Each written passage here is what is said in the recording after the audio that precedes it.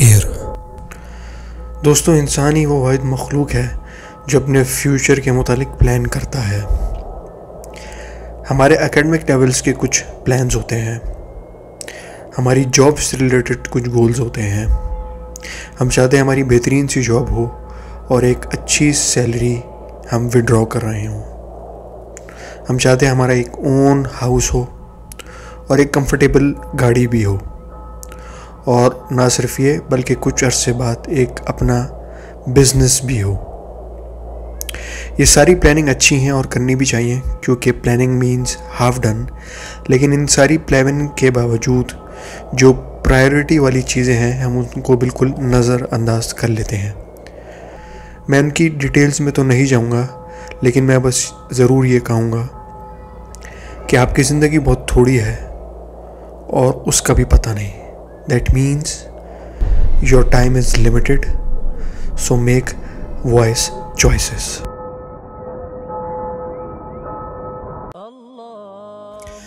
तो आइए मैं आपको दो बंदों की रियल स्टोरीज सुनाता हूँ।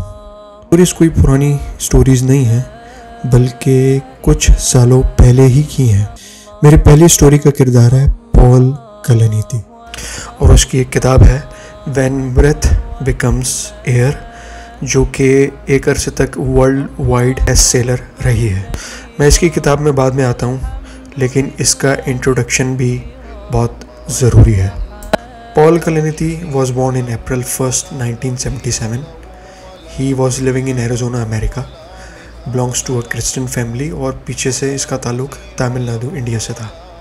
जहाँ तक इसकी एजुकेशन का ताल्लुक है, he was BA in English, masters in English. He did BS in Human Biology, then Master of Philosophy, then Graduation in Neurosurgery, और फिर इसी न्यूरोसर्जरी की फील्ड को लेके वो आगे बढ़ा, and he was called a neurosurgeon।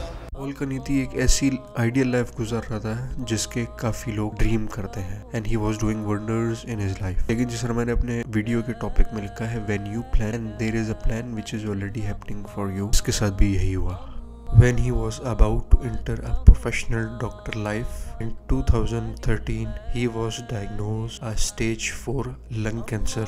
At age 36, as Paul was close to finishing nearly a decade of training as a neurosurgeon, he received a devastating diagnosis: stage 4 lung cancer. In that single moment, Paul says, every dream he had for his future disappeared. You're always thinking about 5 years down the line, what are you going to be doing? And that number has no meaning for me anymore. I now spend just most of my time thinking about the present and what I plan to do each day, each hour, each minute. Since Katie's birth, my time with her has had a very peculiar and free nature. In all probability, I won't live long enough for her to remember me. And so the time is what it is.